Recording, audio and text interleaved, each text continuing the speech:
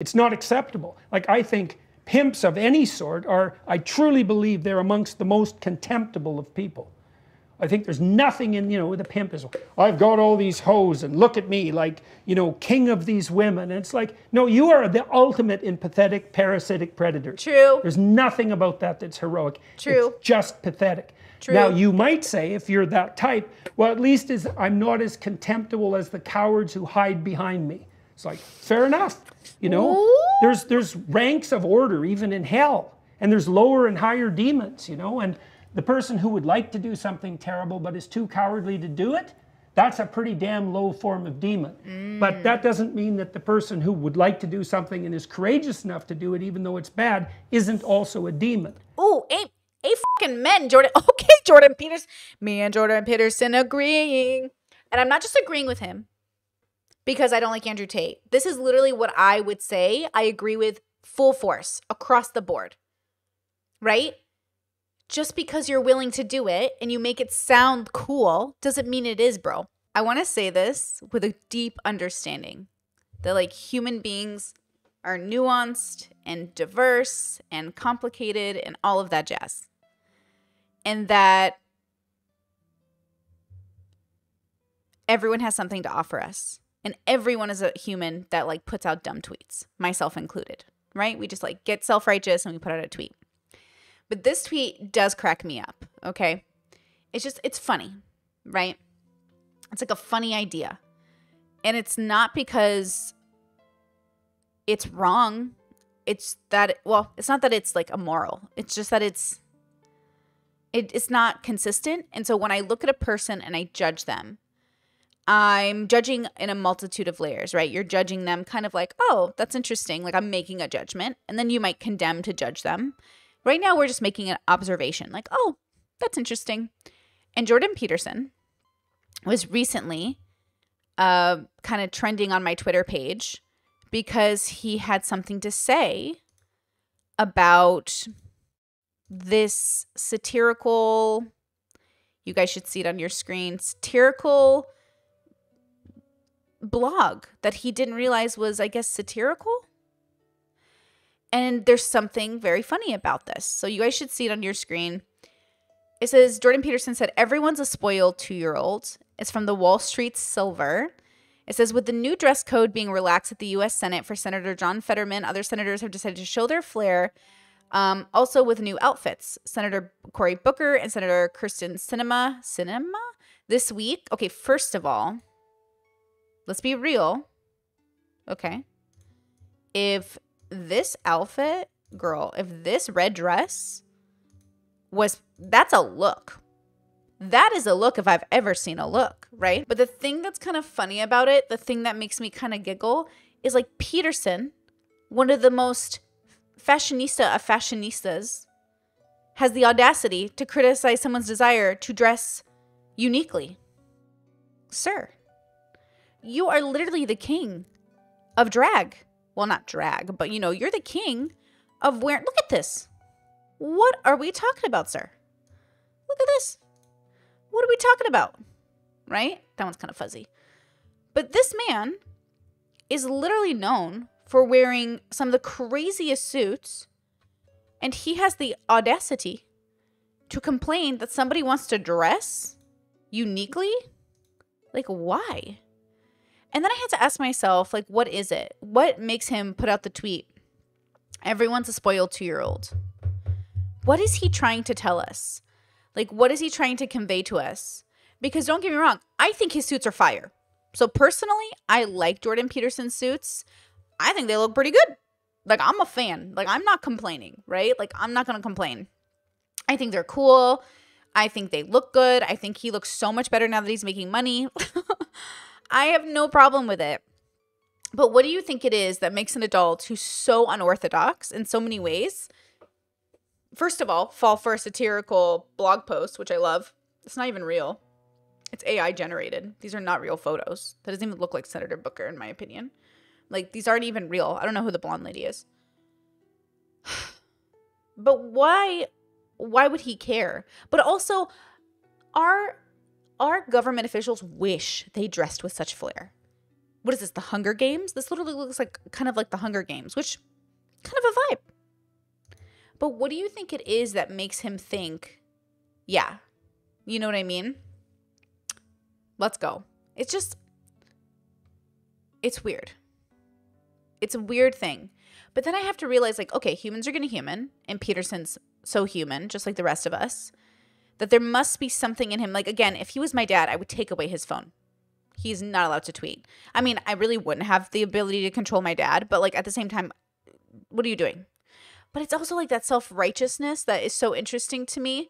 What makes Peterson feel so justified in having this sort of relationship with the people he sees as his quote unquote enemies on the internet or in the world?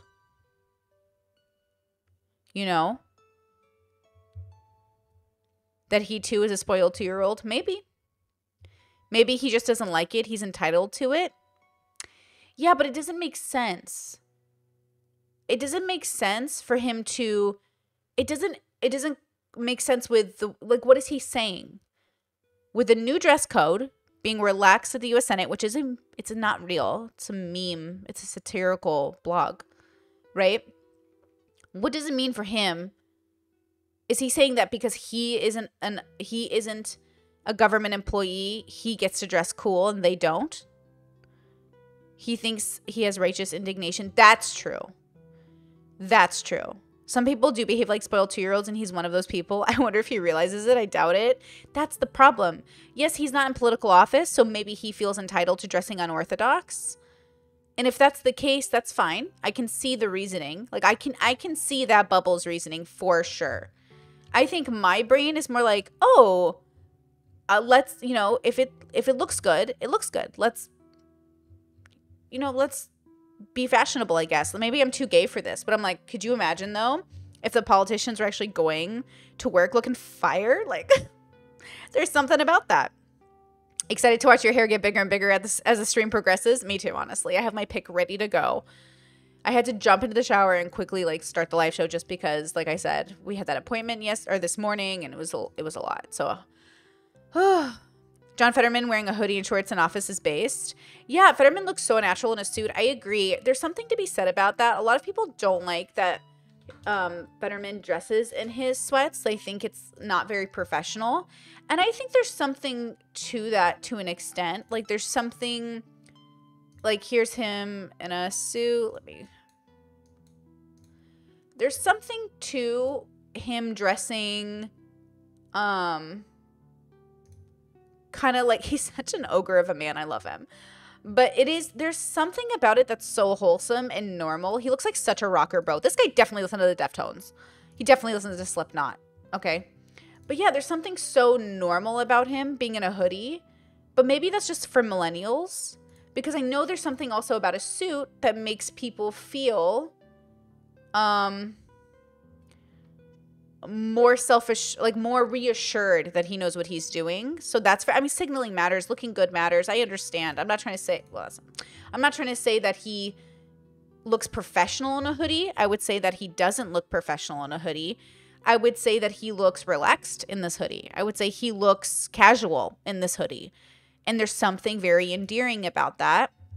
But I wouldn't say he looks professional in the casual clothes. You know? But he looks so different in a suit. When he wears a suit, he looks like a different person. Somehow I'm like, who's that? And I'm like, oh, Fetterman. Who's that? Who's that? Oh, Fetterman. Who's that? Who's that? Like, it's so interesting. Man, what a tall man this man is. Like, I know so many people who look like this. And so it feels familiar to me. I don't know almost anyone who wears a suit to work, you know? So it is kind of interesting, right? I think we just expect our politicians to wear suits, which is fair. It looks good. It looks professional.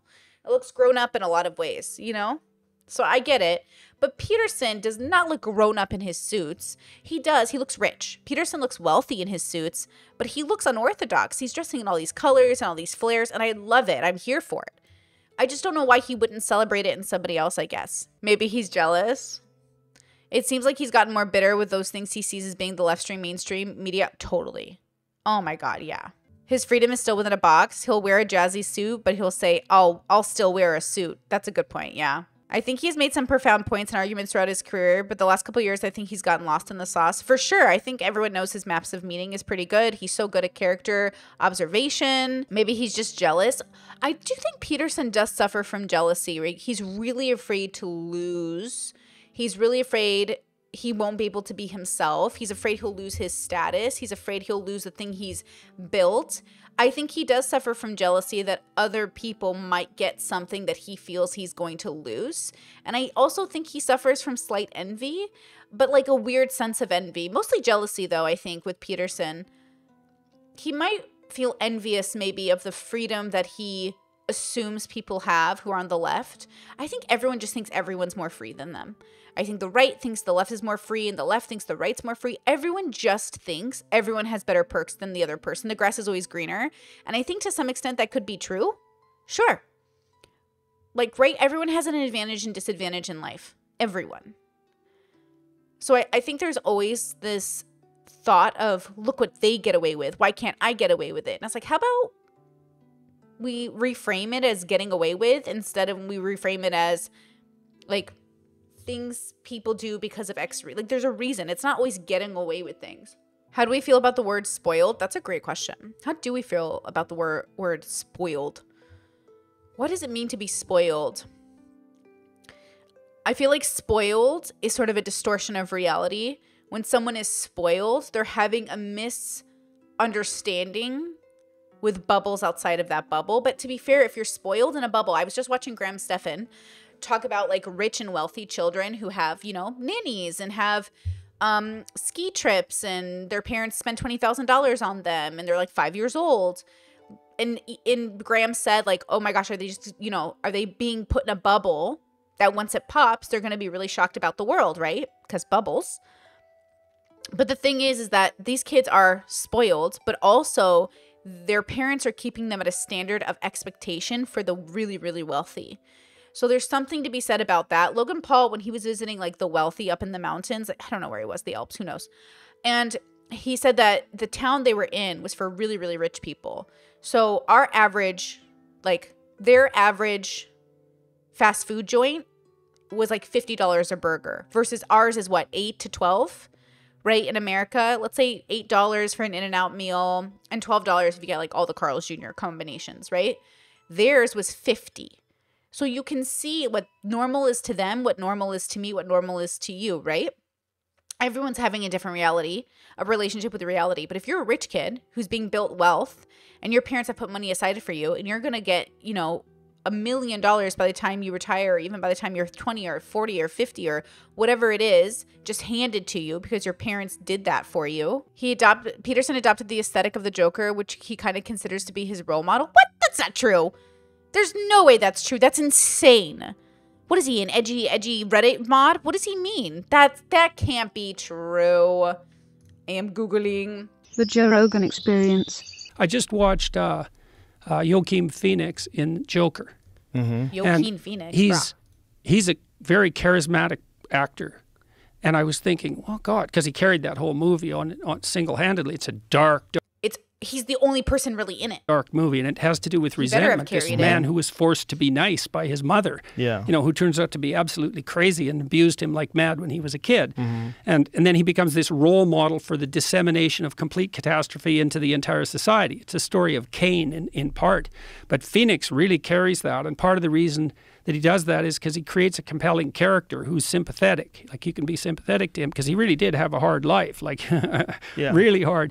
But Phoenix is an extraordinarily charismatic person, partly because he's so he's masculine in his features and carved, but he's so graceful. Every single thing he does in the entire movie is a dance. Like, he's conscious of every single movement he makes, every turn of it. That movie gave me the chills. I couldn't even finish it because I was like, the dysfunction in this film, I can't handle it. I mean, I should go back and finish it, but I literally was like, I hate everybody in this film. The grossest, like, it was like the worst people on the planet being represented. Is he identifying with him right now? His head is conscious, it's dance-like, and you can't take your eyes off it. And a lot of stellar performers had that ability to integrate, male performers had that ability to integrate that feminine grace into their masculine character. What? There's no way. We have another Jordan Peterson clip if you want. Oh, we do? Beautiful. There's another bit of him on Joe Rogan. He was on there for 4 hours, so I mean, it's thank God Joe Rogan is standing up. What is 4 hours? We can't really know. Time is a construct. Time is a construct. Time is everything. Yeah. Didn't happen in the Columbine case. They knew it was wrong. No. What are you saying? No, they were doing it because it was wrong. Right. They didn't just know, but that's different, wrong right? is the wrong word then. No, it isn't. It's exactly right. They were out to do the maximal amount of harm in the minimal amount of time. But they felt it was the thing to do, and they didn't think that there was something. No, they thought that it was shouldn't do. No. It's like the Joker. Right, but they did it. They thought it was something they should do. No, but they did it. Oh my God, Joe Rogan. How can he not understand this? So they thought it was something they should do. No. What are you saying? I'm saying they decided but they wanted to do it.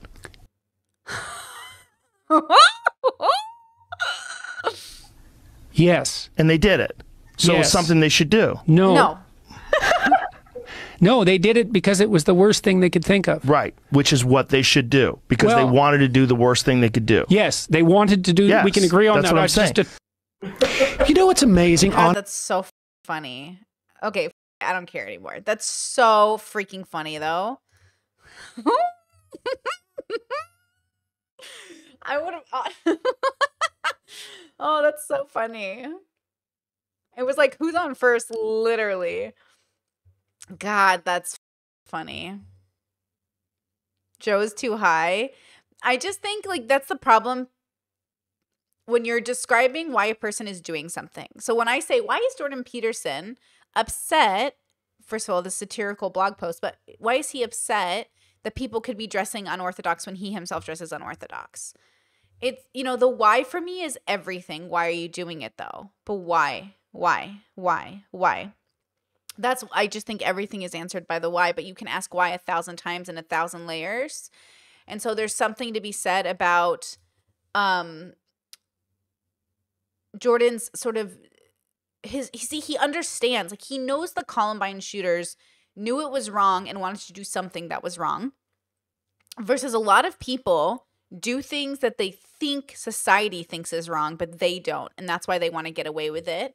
And then on top of that, there's sort of this, I didn't even know it was wrong. I just thought it was what was expected of me, which is why when people do things, I want to know why they do them before or even during when I'm casting judgment. It's like, but why'd you do it? Why'd you do it? Because the why will change how I judge you. I really think intent matters. Okay, let's watch this together. Speaking of Jordan Peterson and Michaela, who's looking fire, bro. Michaela looking fire in this video, bro. Let's watch this because I am interested. They're going to talk about Andrew Tate. And, that's kind of a subject that sometimes is avoided with the Petersons. So let's go ahead and watch this together. Can we talk about two things? Sure. Okay. One, I've been getting fairly tortured on Twitter about this Andrew Tate thing. Are you okay with addressing that? Sure. Okay. So I think first, before we get started, and I only want to talk about this once because I'm very bored of this, delve into this too much, but I think a bit of clarification on my end. In 2019, I was in Germany, and Andrew Tate bought me tickets to fly to Romania to go discuss business and then to fly back to Canada. And the reason I went was because in 2019, when you Googled Andrew Tate, he came up as a millionaire kickboxer. He had ideas about a subscription platform for me and for you. That's crazy, bro. I did not know that he reached out to them to literally offer them a subscription. Andrew Tate played the game better than all of us. Damn. I'm so annoyed at how well he plays the game. How could he, what a good offer. Could you imagine if they had taken that deal? Could you imagine if they had taken that deal? Andrew Tate played the game too well. Damn. And here I was thinking y'all wouldn't fall for the shtick, thinking no big deal, just don't, and here he is swooping up, swoop Michaela. Imagine if they had taken that deal. And I think part of the way, because of how I grew up, I basically said yes to opportunities, and I didn't see a reason to not go talk to a millionaire about how he made money. And I also got the benefit of a ticket home. And I was also already in Germany. So I didn't see a reason not to go. That's also probably partly because I used to say yes to any opportunity, which I also think is part of the reason why I'm successful now. So anyway, I went there. From my experience, I met Andrew and I love her nails. I love the whole vibe. Met his brother Tristan. They were very nice to me. Like, they were nice to me. We had a fun time. The reason that there's a rumor online that we hooked up or we slept together or something. That didn't happen. I've told people that numerous times. Okay. It's not like I was a people 20-year-old like to girl, cast like, those enamored. aspersions online too. It's one of the things I've really seen that troll. I'm not saying they slept together, but didn't they have a relationship? Or are we saying they didn't even have a romantic relationship?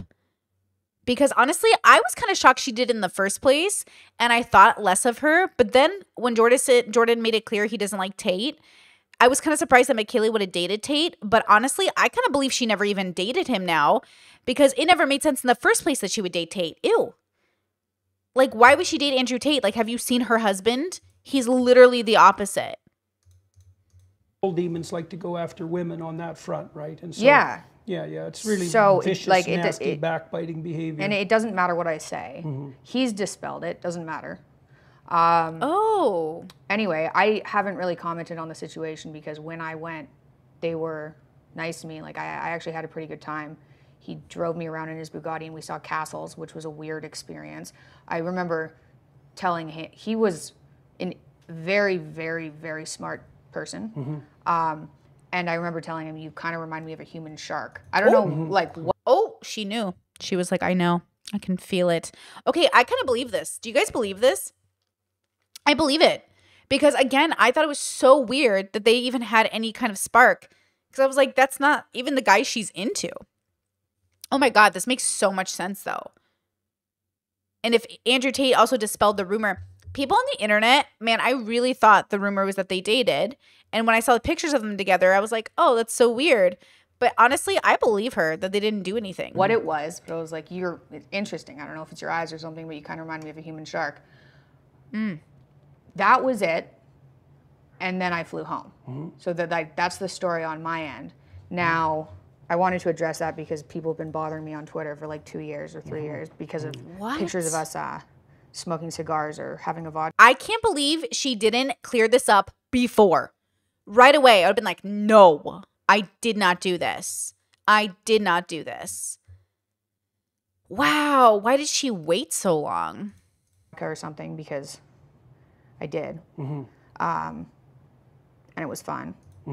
But that's it. That's the story on my end. Do you think you made any mistakes in that venture?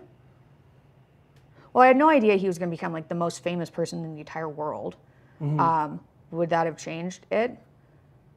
I don't think so. Like, from knowing what I knew at the time, I would have still gone. From knowing more about the webcam stuff, and he told me about. So once I was there, he told me about the webcam stuff. What did he tell you? Not in detail. Okay, I can't remember that well, but it was something like women who want to do webcam stuff, like they already want to do it. I help them make way more money, and I take a percentage. And so I was like, okay. I don't think, I wasn't like, that seems like a wonderful business model. No. 7. She left her husband, then went to Romania. She divorced her first husband, but got remarried to the love of her life, Jordan. Kind of weird, but she's with her second husband. The first marriage was going to end. They have a kid together, right? The first marriage. Even Peterson was like, girl, spill. Yes, sir. He's like, tell me the tea. I feel like she has too much of a backbone to Andrew Tate's type, too masculine women for him. I agree with that, actually. I think that's the thing, is that I think I treasure my independence and my masculinity so much. Like when men are like, you're too masculine, what I hear is you have too much of a backbone. That's what I hear. Like when men tell me I'm too masculine, I just hear like, I'm not going to put up with bullshit. That's what I hear. So thank you. But I was like, if there are women who are already doing it and now they're making more money, I guess it doesn't seem, it is what it is, kind of. But I didn't know that until I got there. And then he wanted to set up subscription platforms and said they could be very valuable. And we'd already been kind of looking into that because you'd had some issues with social media. I was worried you were going to get banned on sites. And so I was already thinking it would be good to set that up with a subscription platform. Gmail canceled me at one point. Yeah, I know. About that time. Yeah, it was ridiculous. So it was like, it would be good to wild. learn how to do the subscription platform. Anyway, so I kind of went there to like scope things out. And it was a very interesting experience and they were nice to me. That's like the story. Yeah, well, I hesitate to talk about Andrew Tate because I don't know that much about him, But I'll tell you what I know and what I think, and people can take it for what it's worth. I mean, the first question is, why is he so popular? And the answer is, well, if you have to choose between being depressed and anxious and laying downstairs and covering yourself with Cheeto dust and looking at pornography and being timid and never going out, or, listening to someone like Andrew Tate who says, like, get the hell out there and take the world, like, that's better. That's the shadow, right? Speaking in some ways, right? Like if you're naive and timid and anxious and intimidated and useless and resentful, there's going to be a bit of a monster that needs to call to you to say, gird up your loins and get the hell out there in the world. And so it's better to be a monster than a rabbit in some ways, right? Or at least there's some utility in the more monstrous predatory path that isn't there in the pathetic rabbit path. And that's partly because if you are a pathetic rabbit, you're going to become a predator anyways. You're just going to become a dark, backdoor, backbiting, gossip-mongering, resentful monster. Society's also pushing that on men in yes, particular. Constantly. Like, be well, and weak. I knew, and I warned people repeatedly that if the culture kept emasculating men, that men who said, to hell with that, I'd rather be a monster, would become extremely popular. Again, what does it mean to emasculate men, right? Because again, everyone's going to be a certain level of masculine. Everyone is going to have a relationship with masculinity or femininity that's going to differ so much. Andrew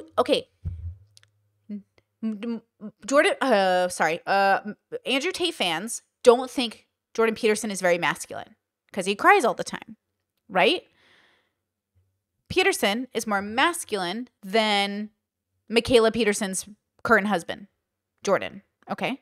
His name is Jordan. Her dad's name is Jordan. Okay.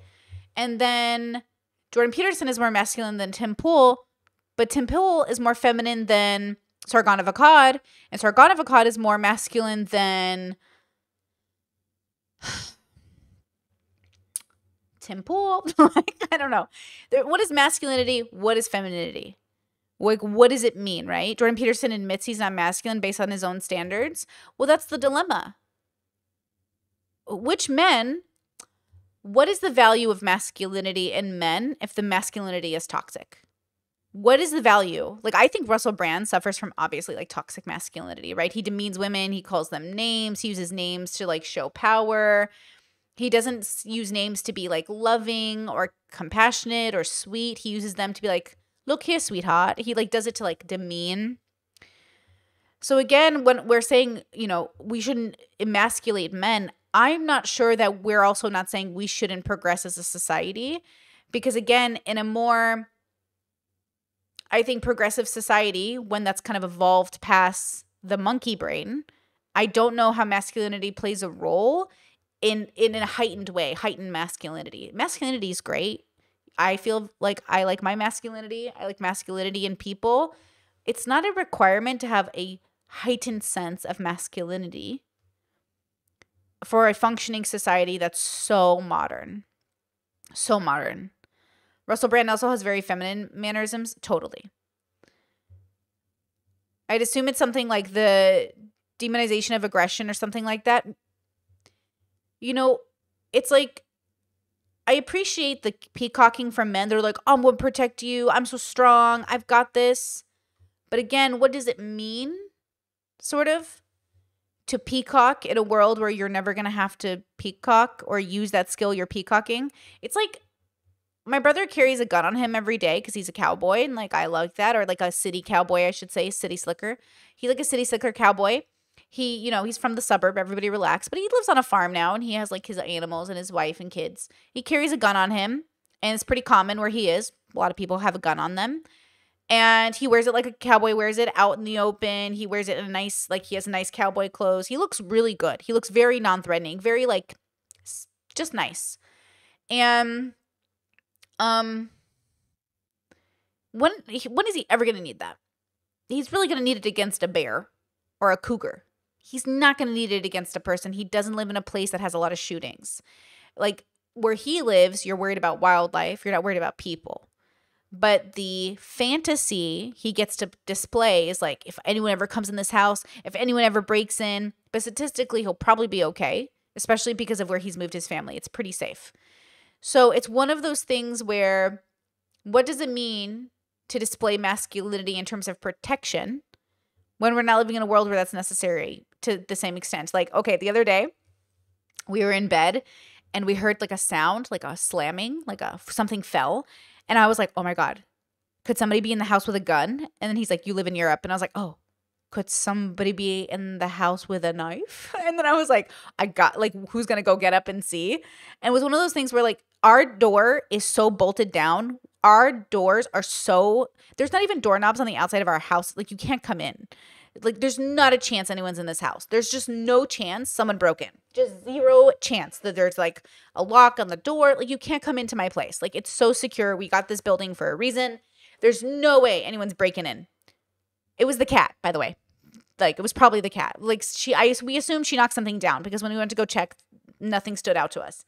But it was one of those things where for him and I, like we both have this similar chance of defending ourselves against this bad guy. It is what it is. Like, what do I need him to be hyper masculine for, to peacock for a situation that probably not happen? Because we live in a place where that's just not the thing. On purpose. That's also something where I understand intense masculinity or heightened masculinity might be needed in an area where it's demanded. But in a modern world with Uber and Uber Eats and just modern world, it's not as necessary. If you live in a safe enough place, it's not necessary. You think in the suburb, these men are really displaying like a lot of masculinity. So again, and I'm not just associating masculinity with like protection, but I'm just saying as an example, I just feel like it's a lot of promise from men. Men just want to peacock and say things like, oh yes, I'll protect you. Girl, we're going to call the cops. Please sit down. Like, please sit down. You know what I mean? I genuinely don't understand what people mean when they say men are emasculated. Like, how so, girl? Yeah, I feel like if someone can emasculate you, like, I don't know what that means except somebody who's, like, emotionally abusing you. I don't know. I don't know what emasculation, I don't know. Is there only one scale of masculinity? Are there different ways to be masculine? For sure. Absolutely. Absolutely. Was Prince masculine? I think Prince was like very feminine presenting and masculine in his dominance. I would say his dominance didn't feel very feminine to me. It felt very masculine, but his presentation was very feminine.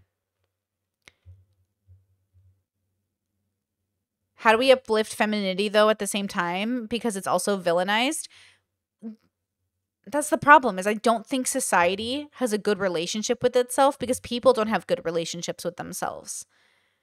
So I think this idea that society as a mob is going to encourage us to be healthier and better when they don't ever do that, I'm not relying on it. I'm relying on having a good relationship with femininity and masculinity in my own life.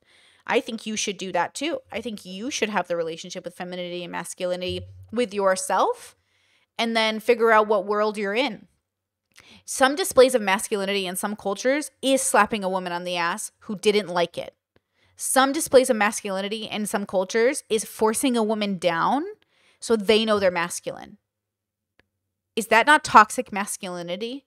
All these men that are afraid of the term toxic masculinity don't understand that in certain cultures, it is masculine to basically assault a woman or another man. So why aren't we having that conversation?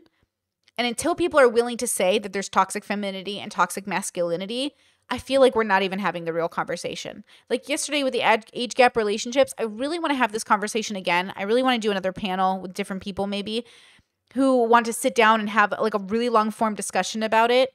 Because again, there's so many reasons why an age gap relationship, again, we're not talking about people over 30 because honestly, at that point, you know what you're doing. Come on. But under 30, I think there's a lot of vulnerability that is happening there, a lot of brain development that hasn't happened. And look, I don't know about you. I don't think 19 and 18-year-olds and 20-year-olds should be taking out student loans at $100K. I don't think it's ethical to assume these kids can make those choices. I don't think it's ethical for them to go to the military. I think it's fine for them to start their adulthood to some extent, right? In some ways, they can consent to certain things, obviously. But just like you turn 18 and can join the military, but you can't have a beer, it's like we play this game all the time with what we think people are able to consent to. I don't know why people are freaking out that in age gap relationships, an 18-year-old and a 55-year-old might be inappropriate, or an 18-year-old and a 35-year-old might be inappropriate. You think it's inappropriate for an 18-year-old to have a beer, but you think it's appropriate for them to pick up a gun and go fight in Afghanistan. So, like, don't even fuck with me, society. As if you care about what's happening to the youth. If you cared, you would ban them from being able to go into infantry at such a young age. You would ban them from dying for stupid political reasons. Anyways.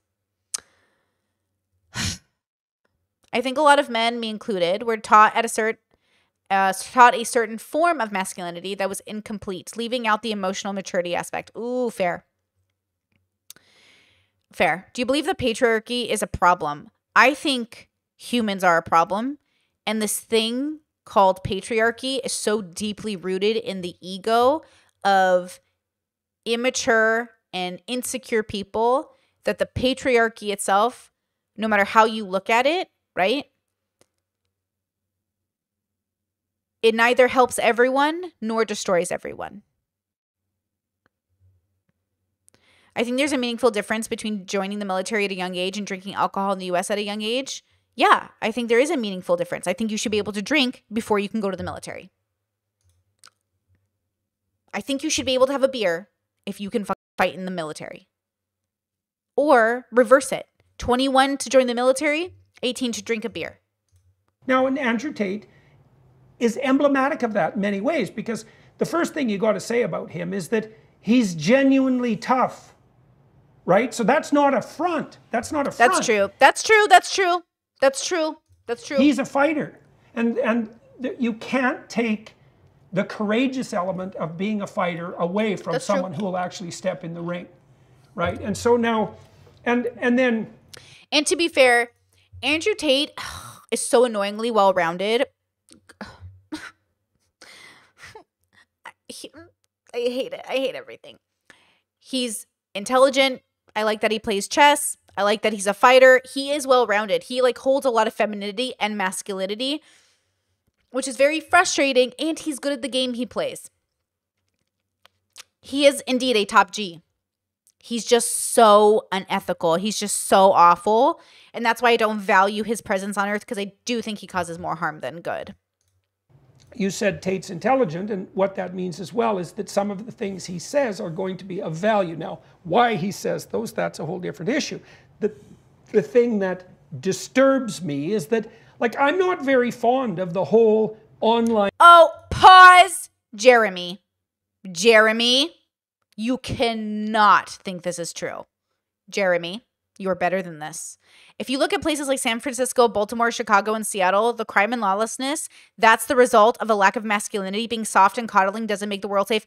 Chicago and Baltimore lacks masculinity. Gang violence lacks masculinity. Sir, what are you even talking about? You think the violence that is happening in these places isn't because of masculinity? maybe toxic masculinity, but you think femininity is breaking into stores? You think femininity is causing gangs? You think femininity, the sissification of the world, is causing gang violence? Sir. Now, in San Francisco, okay, that is a government problem. Okay, gang violence is weak. Masculinity doesn't mean strength. Masculinity doesn't mean strength. Like, that's not what masculinity means. Like, it could mean a version of strength, but femininity is also strong. Masculinity is, like, not considered, like, what does that mean? Lack of masculinity in a male figure. Guys, what does masculinity mean to you? Do you think it means strength? Are they synonyms? Is that a bubble thing? I think that's a mistake to assume masculinity means strength. Unfortunately, some of the most well-rounded, charismatic people are some of the most unethical. True. Girl boss, gatekeep, gang violence. Let's go. Masculinity equal dominance. I don't know if dominance is strength. Dominance can be strong, but it could also be toxic or healthy. So when you say masculinity means dominance, are you saying it's healthy or toxic? For a lot of people, it's another word for dominance. I think masculinity can be dominant.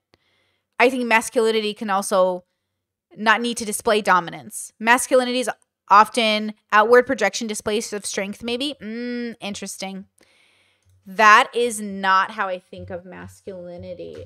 I think people think of it as masculinity, social expectations of being a man. The term masculinity refers to the roles, behaviors, and attributes that are considered appropriate for boys and men in a given society. Masculinity is constructed and defined socially, historically, and politically rather than biologically driven. What is the meaning of masculinity? Masculinity displays attitudes and behaviors that signify and validate maleness and involves being recognized in a particular way by other men and women. What are the 4 types of masculinity? I'm not seeing it's okay. Is masculinity synonym?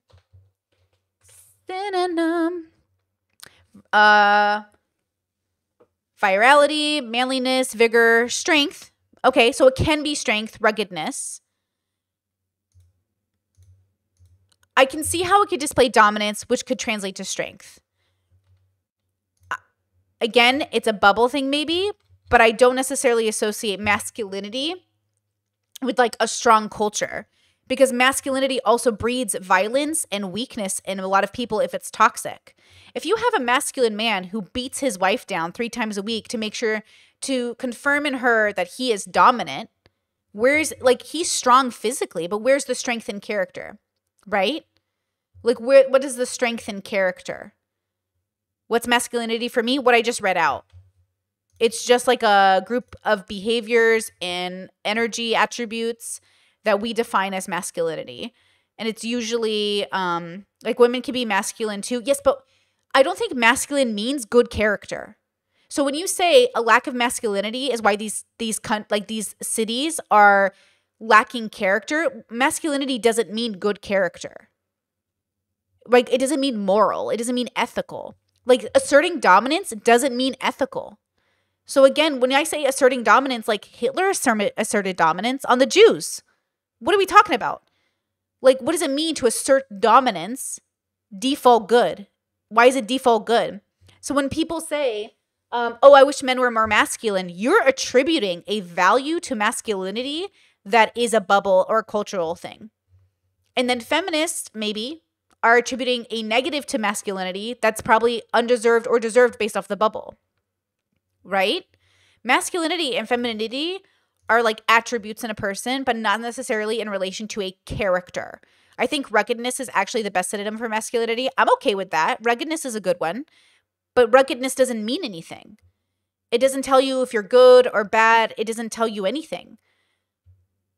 Masculinity is nothing but an archetype. Femininity can be absolutely dominant, but in a different way. I agree with that as well, right? So again, I think when you say something like, oh, these places, like San Francisco, it's just lacking masculinity and that's why it's going downhill, you're attributing so much to masculinity. You're moralizing it in a way that I can't even fathom. Because again, that's like saying, Can't women say that? Oh, it just needs more femininity. It needs actually compassion and caring for and caregiving. It needs softness and compassion and therapy and like all the things that people associate with femininity. Yeah, I just don't think it defines character. That's why there's toxic and positive masculinity and femininity. You know what I mean? Think mean girl behavior, that's all about dominance. Yeah, and that's toxic dominance. That's toxic femininity, right? That's like the worst kind of femininity is like mean girl behavior. That's like a bad display of femininity and a bad display of dominance, right? I think masculinity, like femininity, has strengths but also has weaknesses. Neither is synonymous with strength or weakness. Yeah, I don't want to assume that masculinity or femininity is inherently good or bad. I just feel like it's neutral. It is what it is.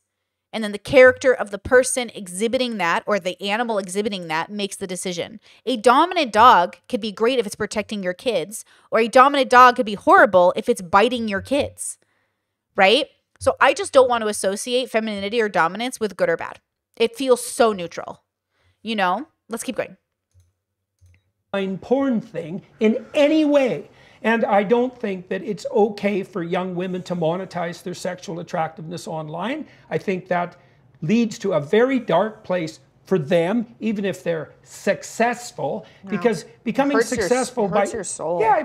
You don't become successful by exploiting yourself. And you might think, well, I can exploit myself. It's like, you can't. I mean, I agree with this. I'm not sure that it's very dignified to exploit yourself. I think we're defining exploitation differently. And I think that's the problem is we're having a different relationship with that word. It's why when young girls do come to me or young boys come to me and say, hey, I'm 18, I want to start an OF. I always say like, okay, hold on. I'm sex positive. You can do you. I love that for you. Are you sure though? And I usually have like a slew of questions I can ask them. I can usually go through a list with them. And by the end of it, they're usually not ready. So I would like to say that I would also like young people and old people not to exploit themselves for money. Some people feel like in a capitalistic world, we default exploit ourselves. I don't think that's true. I think it can be true if you lack the tools, education, or privilege to kind of get out of those situations. But I don't think it's true across the board. And I don't think sex work across the board is exploitation. I think the relationship that you have with it can be exploitative or not. I think putting yourself on display like Jordan Peterson does in his nice tailored suits and his nice haircuts and the way Michaela is obviously putting herself on display, right? That's totally fine. They are making sure they are beyond presentable, right? Michaela doesn't have to have those fake nails or those lips or those earrings or the nice dress that goes all the way up her thigh. If I dressed like that in front of my parents, they would slap me across the face. P.S. My parents are so conservative, they would never let me wear that dress in front of them. Look how high it goes up her body. Hello, ma'am. Sexy. That's hot. That is sexy, okay? And I don't know what to say about that, except like, yeah, good for you, girl. But like, I don't think it's exploitative of her to be sexy. I don't think it's wrong for them to objectify themselves, right? I like the way they look. They look great. I think they're beautiful. And if they had an OnlyFans where she just dressed up in pretty dresses, cool. Right? That's kind of hot. She does it for Instagram. Why not do it for OF? If Michaela was smart, she'd have an OF, but she can't because it also would be bad because it would ruin her brand. Because the stigma of OF is that it's all sex workers, even though it's not. Just because that's the majority, right? So again, no judgment, but I really do think that what is exploitation, right? Especially under capitalism, what does that mean? Treat yourself like a psychopath would treat you and get away with it even if the psychopath that's doing that is yourself. That doesn't work. That's why psychopaths aren't very successful, because they exploit themselves just like other people. And so I don't like the whole online porn thing. And then my understanding, and I've watched him apparently agree to this characterization online. You know, it's hard to get I'm not trying to be the jury here because I haven't heard the whole damn story, but from what I've watched is he would enter into relationships with women and tilt them in the direction of generating like an OnlyFans following and monetize that and then take a percentage. And there isn't anything about that I think is acceptable. You know, and you could say, well, you know, women are the captains of their own soul, and if they want to monetize their own attractiveness, then what? I think that's really strange, though. I don't think even in sex worker bubbles, it is healthy for someone to date you so they can monetize your body. Think about that. If you have a mom or a dad who look at you and say, oh, I can monetize my child's body. And they put you in Hollywood and they put you in front of modeling agencies and they make you do things you're uncomfortable with and they make their living off your body. I think that's super undignified and unethical. I think that is so unacceptable. If you have a boyfriend or a girlfriend who monetizes your body, who's basically only dating you to make money off of you, that's so unethical. It's why these drama tubers, when they're, they overlap their real life with their performative life, and I think a lot of unnecessary toxicity and dysfunction and abuse is happening. I think it's so clear that these people don't always have bad intentions, but when you mix work in real life, it's difficult. Again, I understand the temptation I understand the healthy version of going into business with your partner, and I understand the unhealthy, dysfunctional decision to date someone because you know they're going to make you money. And I want those things to be different. I think they should be different, right? I really do think they should be. Vlad says the dichotomy is that conservatives attribute toxic masculinity to the lack of positive masculine traits, but liberals attribute it to the lack of feminine traits. Yeah. Do you think adding toxic to the masculine or feminine traits is part of the problem? Can't toxic just be toxic? No. It is, for me, as a person who's obsessed with categorization, who thinks everything needs to be categorized in all of the uniqueness, just saying you're toxic is kind of meaningless after a while. Well, in what way are you toxic? How are you toxic? You know what I mean? For me, I would need to know what is the toxicity I'm displaying. Because if I don't have a name for it and I'm not specifying it, I don't really have a relationship with it. If you can't name the devil, do you know he's there? You have to be able to name your devil. You wouldn't go to an addiction counseling and be like, oh, what are you addicted to? Addiction. I have an addiction. Stuff. They'd be like, well, what kind of addiction? Stuff. Well, how do we know where to put you? In NA, AA? Like, how do we know? Stuff. I'm addicted to stuff. You can say you're an addict, but it kind of matters which addict because you need to get specific help. So if you just say, oh, you're toxic, okay, what does it mean? If you say I suffer from toxic masculinity, okay, now we got a category.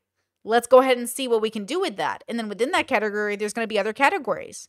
So I think it's very important that we specify which category we're tackling and why we're tackling it. I really think it's important.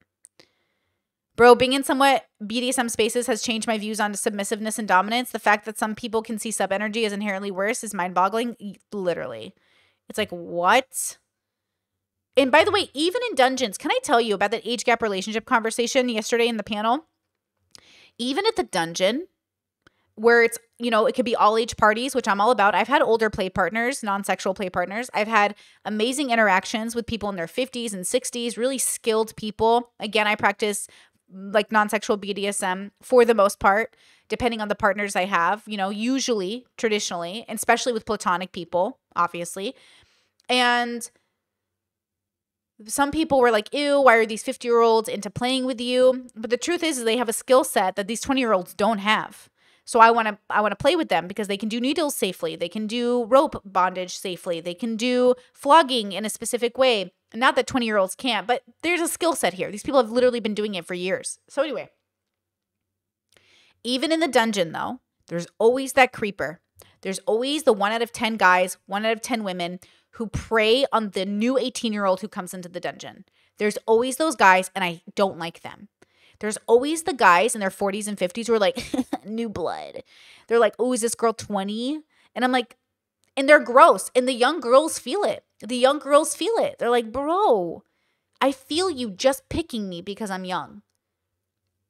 And I think there's something about that is inappropriate. It's a deliberate decision to prey on someone who's young blood that you can train in a specific way. And usually those guys do eventually come out with some grooming allegations. Because it's weird. It's weird.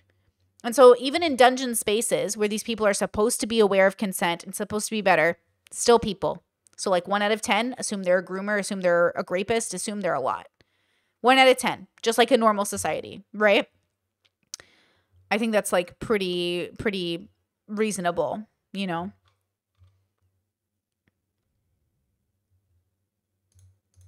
The hell, why not do it? And if they're going to do it anyways, you know, I can help them. And if I help them, why not take a piece of the action? And the answer is, to me, the answer to that is, well, how about because it's ignoble and wrong? Now, you could counter and you could say, well, you're just too useless and timid to dare to do that, right? And I'd say, you know, point taken. You know, Nietzsche had pointed this out back in the 1850s. He said, most morality is cowardice in the guise of morality. It's not like I'm good. It's just that I'm afraid to do that. And that's why they say that's why I say you have to know if your values are actually values, because you need to be tempted. You won't know if you really have values unless you actually know what temptation is. So one of the things that I noticed in people is they'll say like, oh, I have values. Yeah. I value things. But when push comes to shove, when there's actually a temptation, they give in. There's no values. Do you guys, going back to Columbine, he mentioned that. There was always this rumor in Columbine that I don't think was ever proven, that they would go up to people and ask them, like, do you believe in Jesus Christ, right? All the Christians used to say this. And my parents used to test us. They'd say, okay, a gunman comes up to you and says, do you believe in Jesus Christ? And they said, are you willing to die for Christ? And I was like, yeah, if I really believe in God, I'm not going to deny him. Like Peter, I'm not going to deny him in that moment. Now, some people would say, well, you're in a survival situation. Like, why would you do that? Why would you die today when you can live another day for Christ? And that's a good question. I think both answers are kind of reasonable. I think it's reasonable to lie in a survival situation and not die. And I think it's also reasonable to die for your values. I can't blame the people who would die for God, and I can't blame the people who would live another day for God. But then you have to ask yourself, what are my values? Am I willing to die for Christ? I wouldn't recommend dying for a fictional man. Well, not that he's fictional, but a fictional God. But, you know, you do you. Tate would say, well, if you're just not doing something because you're a coward, that doesn't mean you're good. And whereas I'm forthright and tough, and look at me, I climb into the ring, and, you know, I can entice women into, you know, sex work online and take a cut, and why the hell shouldn't I? And I think that if you're a timid and reprehensible, resentful, bottom-dwelling male, that's going to look like an attractive alternative. But it's not the highest form of human behavior, right? So I agree with Peterson in this realm. He's a little sex negative for me in general, but I do agree with him that Andrew Tate's model lacks dignity. It lacks real choice. It's manipulative and pimpy and convinces the women that this is the best thing for them, but doesn't really value the women as like equal participants. And we know this because of the influence that his viewers have, the way his viewers often talk about women, and the way these men obviously say they're alpha. There's no alpha women in these groups, right?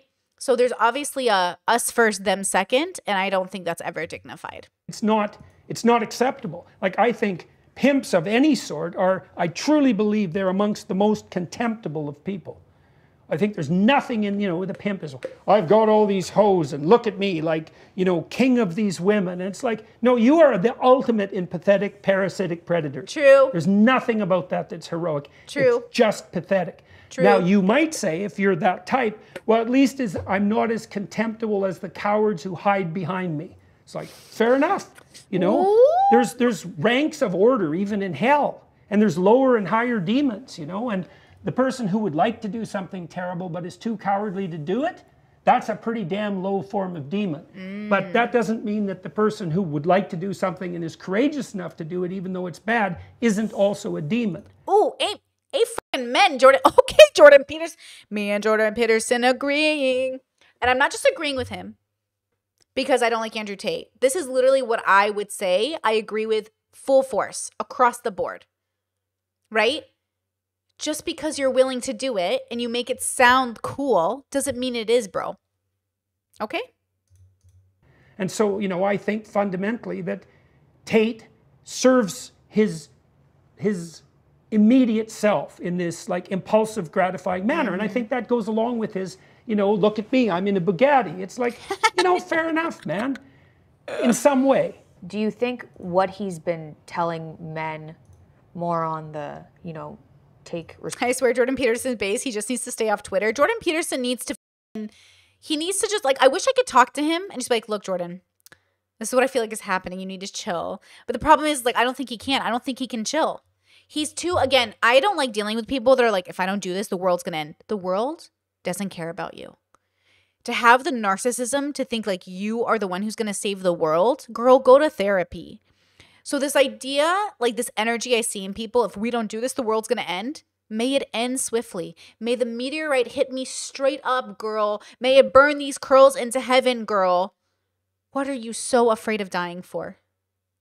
When you are so afraid to live. I can't handle people that are so afraid to live and yet so afraid to die. Sir, do not lecture me about the world ending when you are too pussy to live your life. Responsibility for your life. Not that Jordan is too pussy, but bro, sometimes he be pussy. And do things. If that, I mean, it's hard to, I suppose, separate it from everything in else. actual life, people are complex. No villain. I think when I say that, I want to be clear. I think he's afraid to face himself, which is like the ultimate thing I don't like. He faces parts of himself, just like Andrew Tate does, but he doesn't go all the way. I don't believe him when he says he's faced his demons. I think he's still in the middle of it, but because his battle is so deep and strong, it comes through in his work. And I do think he's negatively influencing people and causing more harm than good when he doesn't separate his own demons from everyone else's. Is simple. No villain is simple, you know, and in great literature, the great villain is a sympathetic figure. You're kind of on board for 75% of it. And not only that, you might also say, well, if I was in that position, I might do the same thing. Like, it's only a cartoon villain who's 100% evil. True. That's why villains are so relatable and good and believable. Because we are all very close to being villains. It's just you make the decision not to be. Every time you say, I'm not going to be a villain, even though I'm tempted to be, you're showing a sign of character. When you decide not to cheat, even though it's tempting, you're choosing not to be the villain that day. That's pretty great. When you choose not to steal or not to like misuse people or not to maliciously do things, you're choosing not to be the villain that day. But to say that we're without temptation is like outrageous. Of course we have temptation. It's when we choose not to. The villains aren't people who were born villains. They're people who gave in to temptation. You become the villain if you do not have the strength to have values. If you don't have the strength of discipline. Right, and so even when you meet someone who's dark and psychopathic to the core, you'll find, and I've had clients who were like, I had one client who had like 5 restraining orders out against him. He was actually quite comical. He's quite a young guy, small guy, kind of slight, extremely intense. You know, he had that kind of human shark thing going. And he was quite the horrible riotous blast to work with, because he was a very interesting monster. And 5 restraining orders is a lot. Yep. And restraining orders don't work on the sort of people who need restraining orders. So don't be ever thinking a restraining order is going to help you. Not if a real monster's got you in his sights. And whoa. Why do people say this? The restraining order is just to show you've done the work. You don't always get the restraining order because you think it will keep people away. It's so you don't get victim blamed when people are like, why didn't you get a restraining order? Why didn't you do what was needed? We know the restraining order doesn't necessarily keep a monster away. But the monster that is society, the mob that is society that's not going to believe you anyways, that's the first thing they say. Well, why didn't you get a restraining order? Why didn't you do that? We know. You think we don't know? But we live in a society, and there are parts of society that won't validate your stalker or your victimhood or whatever unless you have this paperwork that says, I had to get a restraining order. And also, people weaponize restraining orders. On the other side of it, people get fake restraining orders or restraining orders for fake reasons. So they can say, oh, see, I got a restraining order. But bro.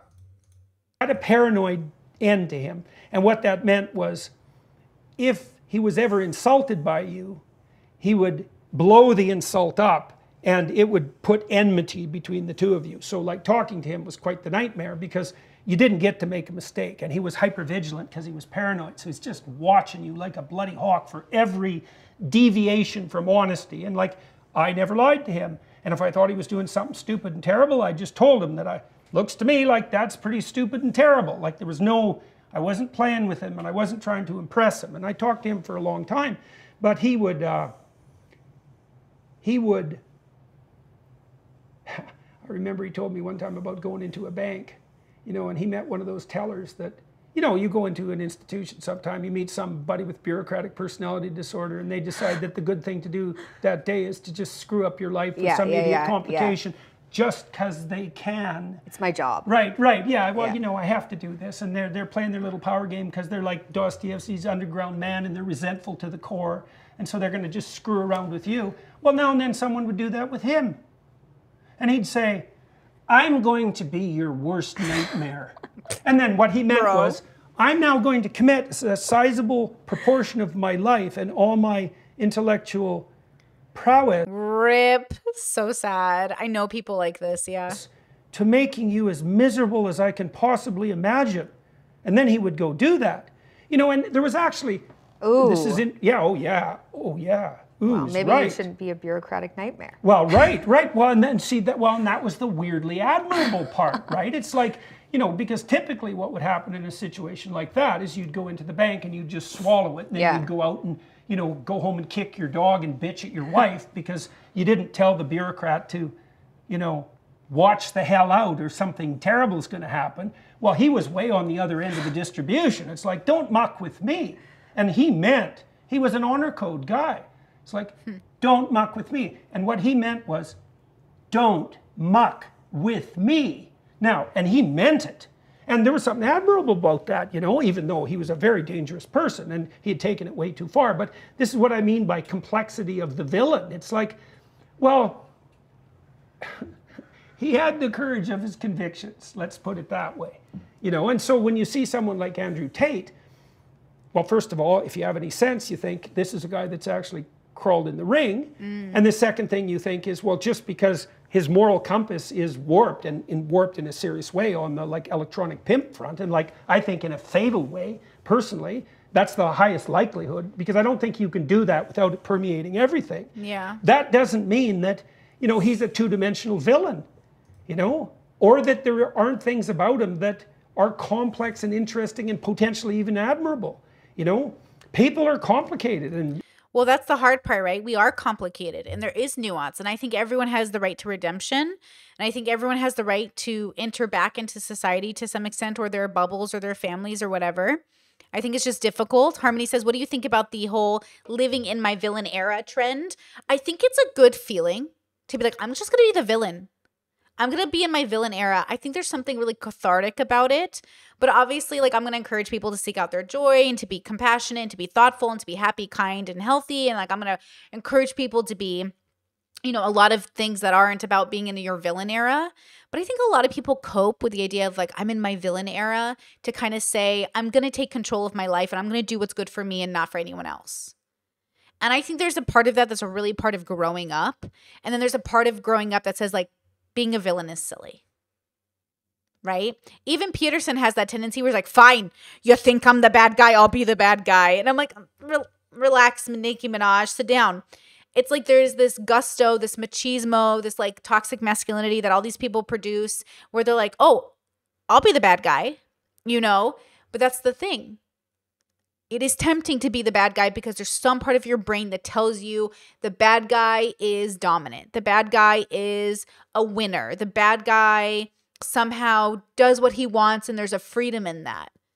There's something about it that appeals to us, and I don't blame people for being tempted towards it.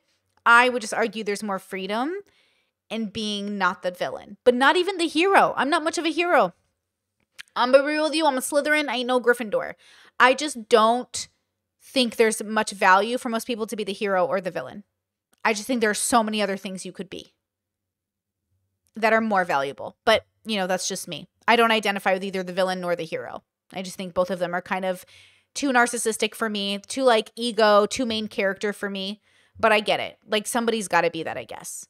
You know? Like Farm Brother's a pretty good hero, Gryffindor archetype. Like he's a pretty good version of it that I don't mind too much. He's very helpful. He's good to his society, but he's mostly his ego.